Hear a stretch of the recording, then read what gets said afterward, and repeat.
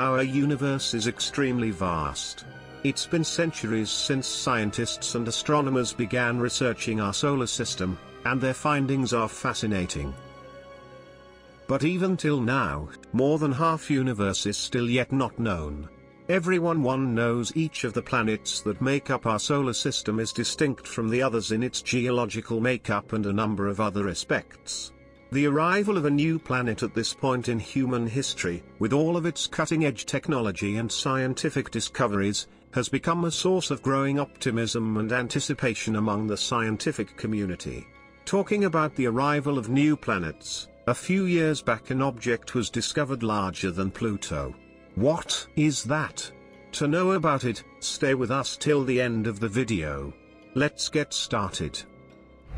How was the 10th planet discovered? Is there something we know about the rotation of new planet?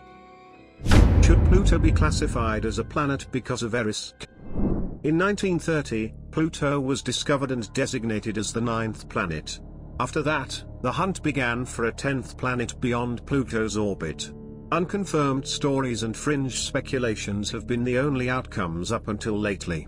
In 2005, scientists discovered that Xena, now called Eris and considered the 10th planet in the solar system, is bigger than Pluto. Observations made by a team of astronomers at the University of Bonn in Germany led by Professor Frank Bertoldi are published online today in Nature. Using a 30-meter telescope in Spain, they claim to have measured reflected solar energy from Xena, or 2003 UB313 as it is formally known. The result is that UB313 is nearly 3 times as wide as Pluto, at a distance of around 3,000 kilometers. Given that Neptune was discovered in 1846, this would constitute UB313 the largest solar system's object discovered to date. Since it was announced last year that UB313 had been discovered 15 billion kilometers beyond Earth, astronomers have been discussing the object's status. They called it a filthy rock and said it wasn't a planet, but Pluto's supporters said otherwise. In a cooperative effort that included David Rabinowitz, Mike Brown, and Chad Trujillo, the dwarf planet Eris was first spotted on January 5, 2005, using data from October 21, 2003. Due in part to situations occurring that would have created controversy around Haumea, the announcement of the finding was delayed until July 29, 2005. Over several years, the search team has actively looked for and contributed to the finding of more big TNOs in the outer solar system. The crew's automatic image capturing method eliminated all entities traveling at less than 1.5 arcseconds per hour to limit the amount of false positives returned, meaning that the image of Eris was not found during routine observations on October 21, 2003, at Palomar Observatory, California. The scientists reanalyzed their old studies with a lower restriction on the angular motion, sorting through the old excluded photographs by eye, because Sedna was traveling at 1.75 arcsec/h when it was discovered in 2003. The reanalysis found that Eris was moving more slowly than the rest of the stars in the sky in January of 2005. In order to estimate how far away Eris is, subsequent observations were made to calculate its orbit. As a result of the controversy surrounding the July 27 announcement of a separate team in Spain's finding of a massive TNO they had been watching, Haumea, the observing and calculating teams decided to disclose their findings of the bright objects Eris and Makemake on July 29 instead of waiting. Images of Eris taken before its retrieval on September 3, 1954, have been dated. Eris possesses a moon, which was eventually dubbed Dysnomia when more observations were made public in October 2005. Using Dysnomia's orbital observations, scientists were able to conclude that Eris had a mass higher than Pluto's in June 2007. The rotation time of Eris is hard to determine because its brightness seldom changes as it spins. By 2020, long-term observations of Eris's luminosity will have provided a reliable estimate of its rotation period, which is approximately 14.56 Earth days. Due to poor long-term analysis of Eris's rotation, previous estimations of its rotation period obtained extremely imprecise numbers varying tens of hours. The orbital period of Eris's massive moon Dysnomia is very close to, but not quite equal to, the time of Eris's assumed slow rotation. As a result of Dysnomia's gravitational pull, Eris's rotation has slowed, but the two bodies have not yet achieved tidal locking, where Eris's rotation is synced with Dysnomia's orbit.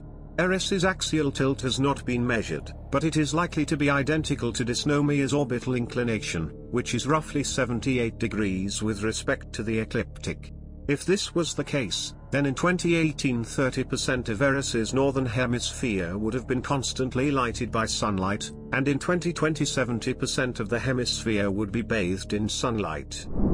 After 15 years of debate, scientists are still debating whether or not Pluto should be considered a planet. One group of specialists is arguing that Pluto and other bodies in our planetary system should be promoted to planet status. The review paper Moons Are Planets, Scientific Usefulness versus Cultural Teleology in the Taxonomy of Planetary Science was published in the academic publication. Pluto has been officially recognized as the 9th planet in the solar system ever since its discovery in 1930. Pluto's small, icy neighbors in the Kuiper belt were only discovered in 1992, though. An example of such a neighbor is the heavenly body Eris. A debate ensued as to whether or not Eris, the 10th planet, should be recognized as part of the solar system. In 2006, the IAO revised its definition of a planet in a way that demoted Pluto to the lesser planetary classification it shares with its neighbors. The International Astronomical Union defines a planet as a celestial body that orbits the Sun and has sufficient gravity to prevent other objects from entering or leaving its orbit. Since Pluto is both spherical and has an orbit around the Sun, it satisfies the first two requirements. The pull of Neptune's gravity, however, affects Pluto. Moreover, the dwarf planet has an orbital path that takes it past other Kuiper belt objects. The new paper's authors claim that planetary scientists disagree with the IAO's definition and instead use a geophysical/geological definition of a planet that is not limited by a body's current orbital state. Although it is not clear who has the majority view, there is evidence that scientists disagree with the IAO's planetary definition.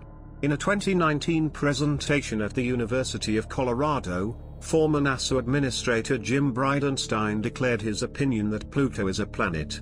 According to the IAO's statement, the organization supports free debate and respects all scientific opinions.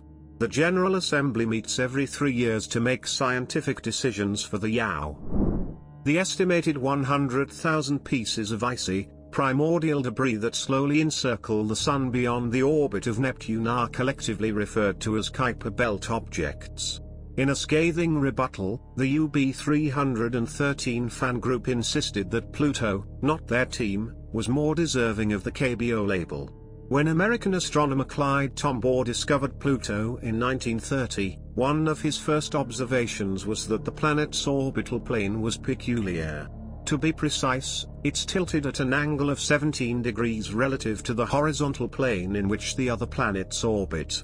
Because of the egg shape of its orbit around the Sun, it passes within Neptune's orbit for 20 of every 248 years. Recent discoveries of the first precise measurements of UB313's size lend significant support to this camp. If the findings of a 19-person panel convened by the International Astronomical Union to define what defines a planet are approved, Pluto might be demoted from the club of the solar system's elite to the status of a Kuiper belt object, KBO. Otherwise, UB313 and possibly a lot of others to the list of planets will have to be added to the list of planets. Compared to the plane in which the Sun, Earth, and other planets circle, this body is extremely tilted at an angle of 45 degrees.